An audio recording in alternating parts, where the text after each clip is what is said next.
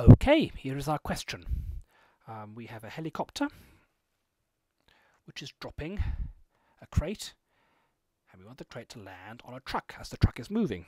So we have a helicopter dropping a crate,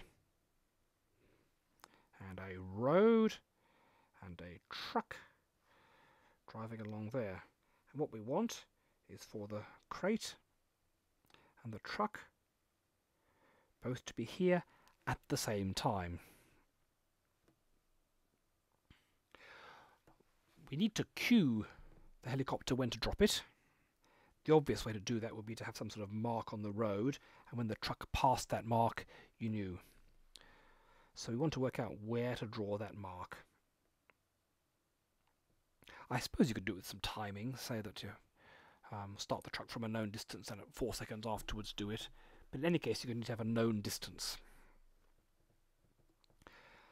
Let's work out what that distance would be. Can we do it using energy?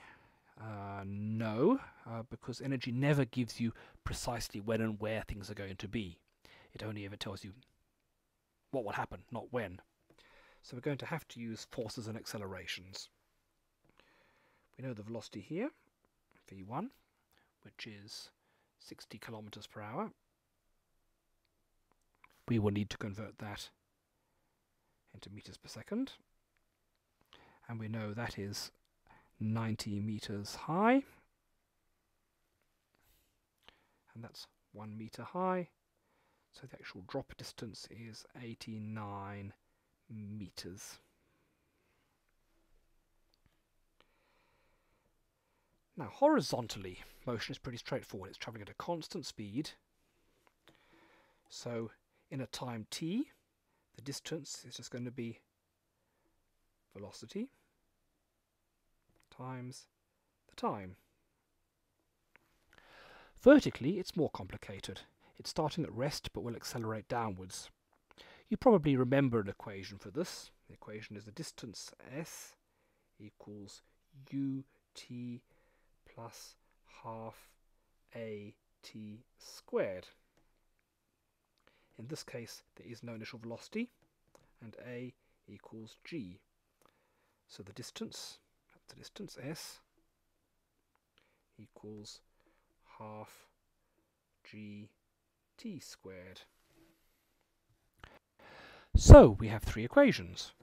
We know that vertically, the distance dropped, 89 meters, is half gt squared.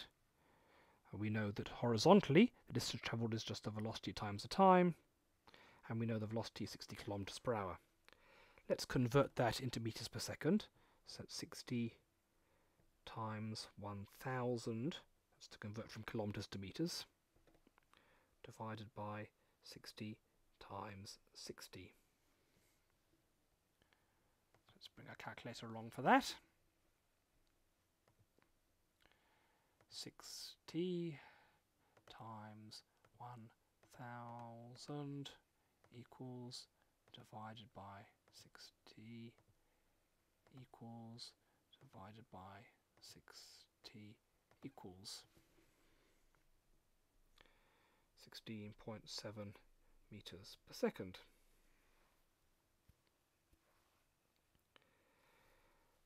So let's rearrange the equations. We want to find d.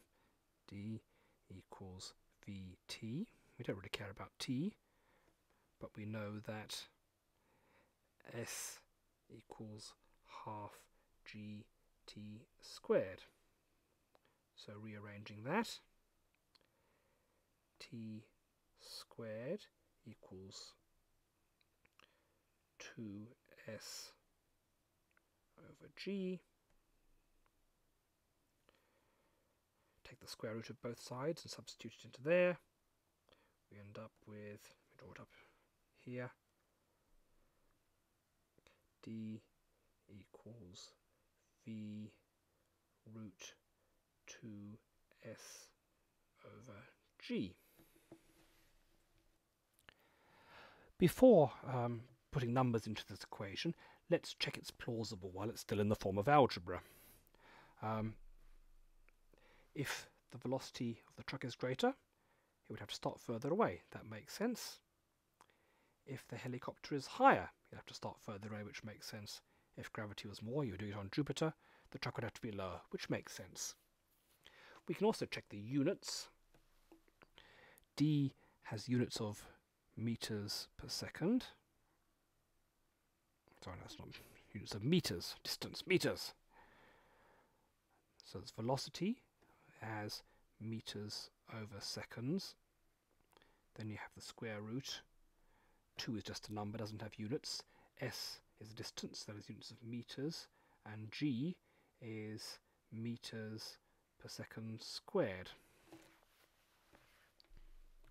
So that's meters over seconds, square root, the meters cancel, seconds squared, which is just meters. So dimensions check. Plausibility, functional form.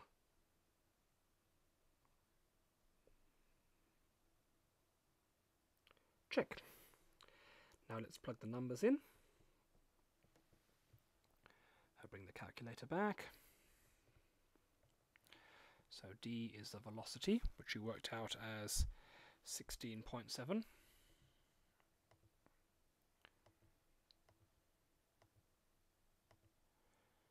Times the square root, it's open bracket, 2 times the distance, which is 89 meters, divided by gravity 9.8, close the brackets, equals 74 meters.